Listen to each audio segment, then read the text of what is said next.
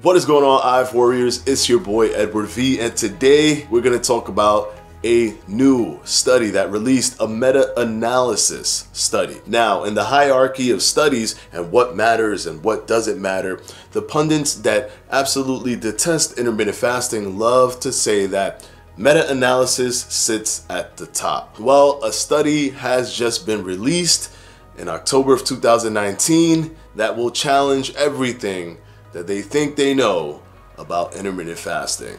Stay tuned.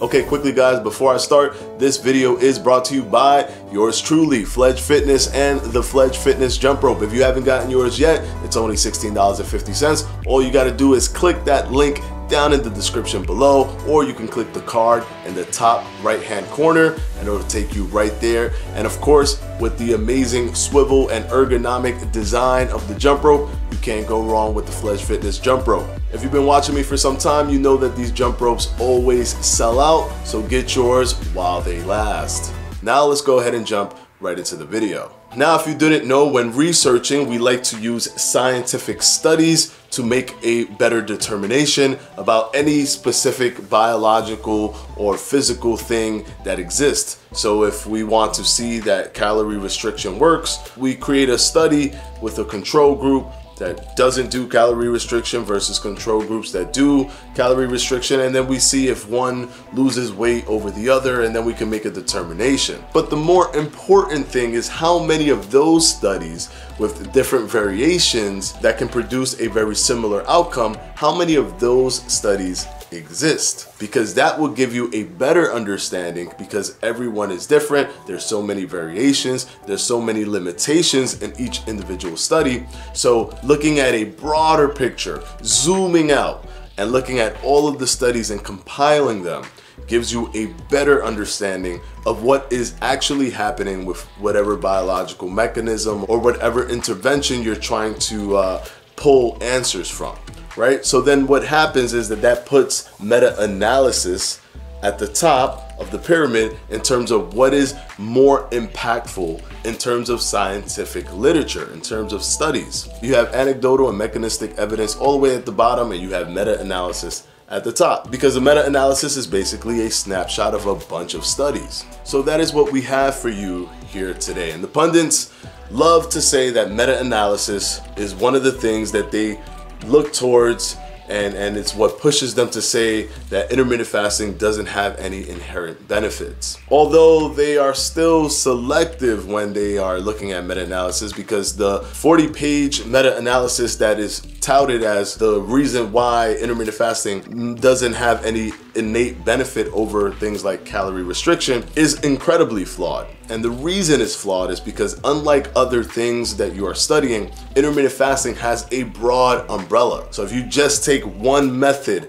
of intermittent fasting, one that tends to fail more than the others, for example, the 5-2 diet or modified alternate day fasting, those tend to fail because the participants are able to eat during their fasting window, which kind of throws off the whole premise of the fasting and the hormonal shifts and going into that post-absorptive range after 12 hours of fasting. Those things can be interrupted, thus breaking that chain and not giving you an actual depiction of if the fasting protocol that you're utilizing, which is most likely the 16-8 or the 20 versus 4 hours or the 1 meal a day or alternate day fasting not being modified, those are the protocols that people tend to use when doing intermittent fasting. Not a lot of people use just the modified version or the 5-2 version. So if you use the modified version and 5-2 version, yeah, then those studies can apply to you. But if you don't, then those studies won't apply to you because it's not the protocol that you're using. But there are other meta-analyses that I've talked about that look at 70 different pieces of literature that show that there is a benefit, but those studies focus predominantly on Ramadan fasting. This meta-analysis that we're going to talk about today looks at a broad aspect using search terms like intermittent fasting, using search terms like time-restricted feeding, meal frequency, alternate day fasting. Unlike the other paper that use only terms like modified alternate day fasting or modified intermittent fasting, search terms that will populate intermittent fasting protocols that aren't full fasting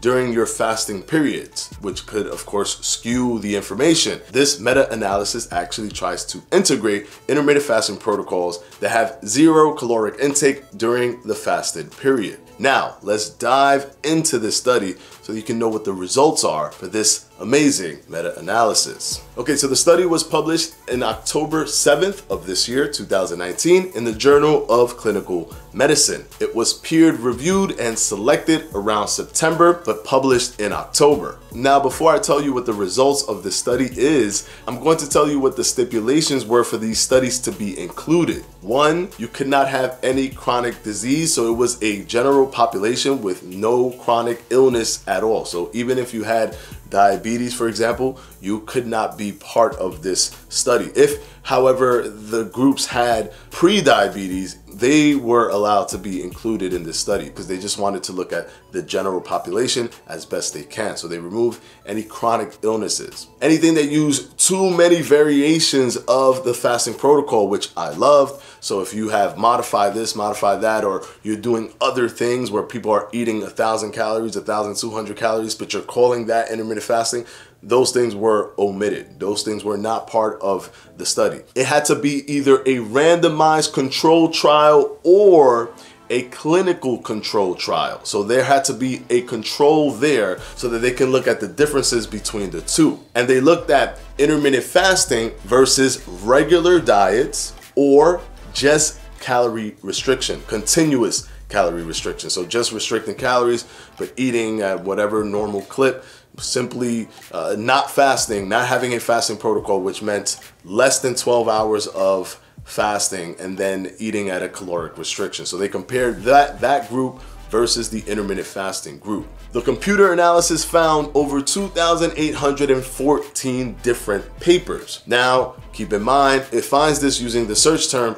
but then it gets stripped down because it needs to make sure that it follows all of these criteria because they wanted it to be as strong as possible. Having randomized control trials, clinical control trials, those things were important. Making sure that no one had any chronic illnesses.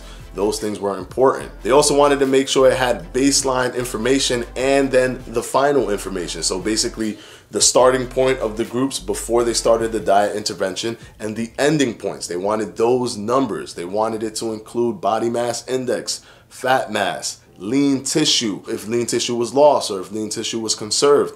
They wanted all of that information. So they stripped it as much as possible and made sure that those points were followed, and it whittled it all the way down to about 12 papers. So in this mass 2,814 paper collection, all of those papers had so many limitations that did not touch on these important aspects, which I find to be very, very important. Having controlled trials, randomized trials, all of that, and then also having the correct intermittent fasting protocols where people are not consuming anything. So with all of that down, it brought it down to 12 papers, and guess what happened? What were the conclusions? It found that body mass index was significantly reduced in the intermittent fasting group versus just the caloric restriction group or the regular diet group. It found that lean tissue was conserved in the intermittent fasting group versus the caloric restriction or the regular diet group. They found that intermittent fasting may actually provide metabolic benefits.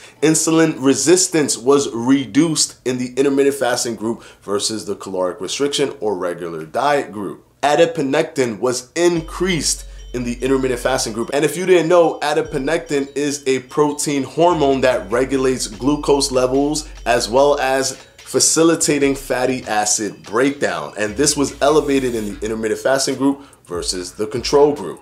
Fat mass tended to decrease in the intermittent fasting group versus the control group. So this is a meta-analysis. The highest point of the pyramid in terms of studies being put together and giving you a more accurate understanding of what's actually going on biologically in regards to a diet intervention.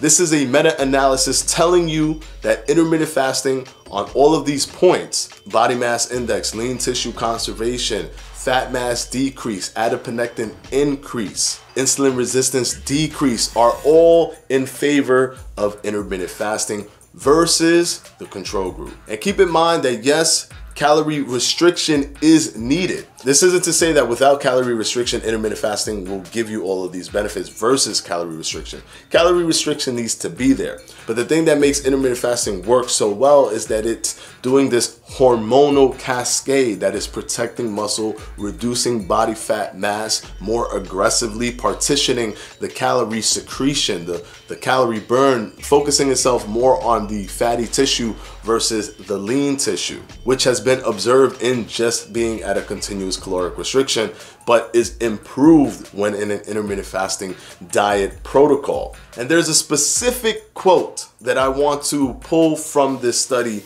and read to you guys. With similar caloric intake reductions during continuous calorie restriction, the difference in fasting time affects the mass and distribution of fat tissues in a meta-analysis study. So if you was ever on the fence and said, wait, this study doesn't matter and that study doesn't matter and you need a meta-analysis to prove me wrong, here it is. And this meta-analysis is not a specific one like Ramadan fasting only, which was a great one, but it just looked at Ramadan fasting. This is overall time restricted feeding, 1 meal a day, alternate day fasting. All of these different protocols are in this meta-analysis. So if you're a pundit and you just don't like intermittent fasting, but you keep on touting that scientific studies is the only thing that makes anything relevant, then what do you have to say about this? And of course, every study has limitations, and I can tell you what the limitations of this study is. It was reduced in the amount of people that it had because it was looking for the standard deviation and the mean of all of the weight reduction, body mass index. So all the studies had to have that data point. If it didn't, it wasn't selected, which reduced the amount of people that could have participated in this overall meta-analysis. Also, removing chronic illnesses from the group means that you cannot prescribe intermittent fasting based on this meta-analysis to someone who has a chronic illness. There are other studies that show, against diabetes, working with people who have diabetes or different chronic illnesses, and intermittent fasting working, but this meta-analysis did not touch on that. It was just healthy general population. Of course, you can be obese and all of that. They had that mixture in there. The only thing that you didn't have was chronic illnesses such as diabetes, for example. And there you have it. Those are the limitations. Yes, calorie restriction is an integral part in the weight loss. And it even states in the study that there has to be calorie restriction for this to even work. But the thing is, when the calorie restriction is the same, the hormonal benefits lie with the intermittent fasting group. The calorie partitioning of burning fat, retaining muscle, those things lie with the intermittent fasting group. So this is an amazing study, and I will link it down in the description below if you want to go ahead and check it out for yourself. And of course, as always, guys, I want to thank my patrons for my Patreon. I'm going to go ahead and put their names right up here.